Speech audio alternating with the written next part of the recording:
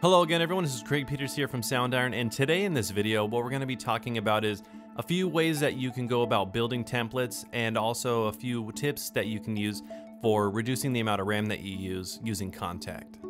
Alright, so first off we're going to talk about templates, and why I think templates are so important is because it's such a huge time saver, and if you're a working composer, musician, or anybody, time is of the essence, so you want to be able to work quick and work fast, so templates are a great way of doing that.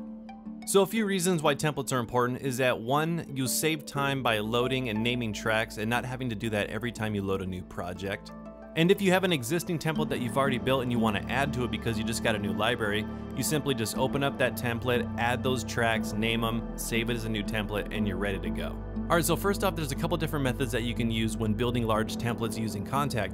The first one is you have one instance of Kontakt with one individual patch loaded inside, and then you just repeat that multiple times.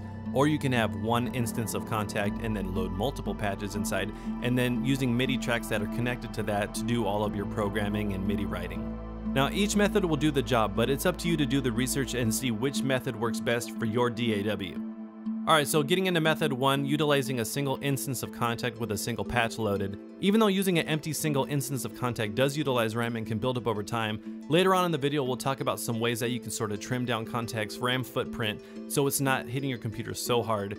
But also doing it this way is you're sort of dividing the workload on your computer to make things run a little bit more efficiently. And for all these examples we're going to be using Cubase Pro 8.5. So first thing you'll want to do is open up a new instrument track and then load Kontakt. Then load in one single patch from any one of your libraries. After that, just go ahead and repeat this process multiple times for however many instruments you want in your template. Now, one of the great things about Cubase in doing this method is that you can actually disable tracks. So you can have 1,000 instruments loaded in your template, but they could all be bypassed. So when you load up your new template, it loads instantly, so you don't have to wait because there's no instruments loaded into RAM.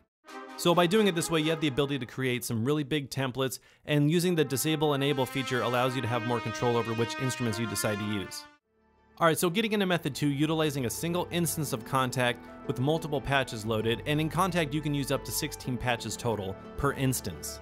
Now of course by doing this method you're going to use less amounts of RAM by having less instances of Kontakt, but one of the great things of doing it this way is if you're going to do any sort of purging or purging samples, which we're going to talk about later, this is a really easy way of just kind of doing it all at the same time, instead of having to go through each individual track and purging samples. So in doing this method and using the enable and disable track feature, it can be a little bit tricky because sometimes when you disable an instance that has MIDI tracks connected to it and then you enable it, the MIDI tracks might not know where to go, so you might have to reconnect it. So that's definitely something to keep in mind when you're deciding how you want to go about building your templates. Alright, so now I want to talk about one of the great features of Kontakt when it comes to reducing the amount of RAM that you use in your sessions. Now the feature we're going to be talking about is the purge feature, and it's a great way to have more control over the samples that you use, so you're not using more samples than you need when it comes to the individual parts that you're writing. Now when it comes to purging samples, the first method I want to talk about is update sample pool. And by doing this you're removing all the unused samples from RAM, leaving only what you use, and this is a great way to save on RAM. So you can go ahead and record in a part, update the sample pool, and the only samples that you use are the ones that you played in. So it's a really great way of not having more samples loaded into RAM than you need.